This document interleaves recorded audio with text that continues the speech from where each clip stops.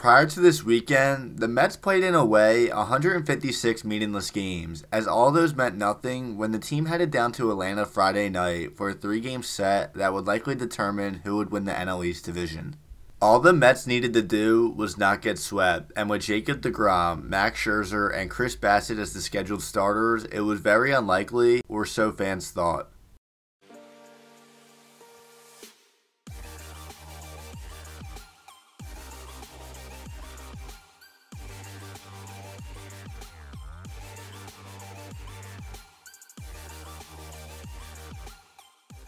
2022 has been everything Mets fans can ask for from their team. Their 98 wins are their most since 1988. They threw a combined no-hitter, and with the three-game series coming up against Washington, they will likely surpass the 100-win total on the year. The team is one of the best in baseball. Their offense ranks 6th in runs scored, the rotation ranks 8th in ERA, and the bullpen ranks top 10 in ERA and features the best closer in the game. None of that matters though anymore, especially when everything was set in place for them to succeed. During the second half, they had one of the lighter schedules in baseball, and from August 25th onward, the team had the easiest remaining schedule left. In the last week of August till the end of the season, the Mets had 12 series remaining, and only 2 of them were against 500 teams, the Dodgers and the Brewers.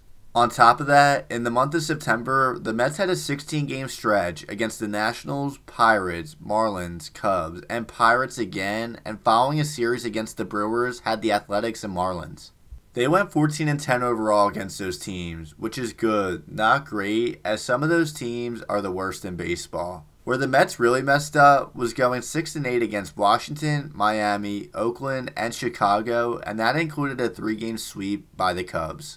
Last season, the Mets held the NL East division lead for 103 days and ended up missing the playoffs and finishing 8 games under 500. That's as bad as a collapse gets, but this season was a little different. On June 1st, the Mets had a 10.5 game division lead over Atlanta, and even in early August, the team held a 7-game lead over the Braves. The Mets went 66-44 after June 1st, which would put them at a 95-win pace for the entire season. Meanwhile, the Braves were on another level. They went 76-32 after June 1st, which was the best mark in baseball and put them at a 114 win pace for the year. However you want to put it, whether it's by saying Atlanta was a better team from the start, the Mets still played good baseball during that time, or injuries hurt them, this was still a collapse, just a different type of one. The Mets will likely finish with 100 wins and become the 11th team in baseball history and only the 6th since 1969 to win 100 games and finish second in their division.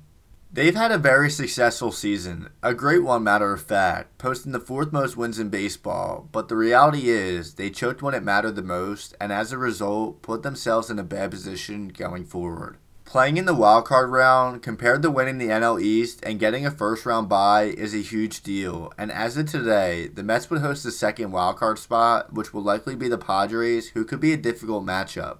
On top of that, if they were to win their first-round series, both Jacob deGrom and Max Scherzer won't be available to start Game 1 or 2 in the NLDS, and they lose home field advantage.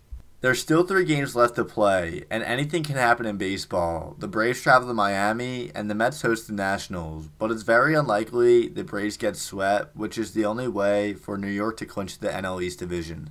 A wildly successful season has turned into a disappointing one. Winning 98 games means nothing when the team chokes a 10.5 game lead for the division and got swept by their division rival to end the season. Now, there's only one way for the team to make it up to the fans, advance far into the playoffs, and be the last team standing.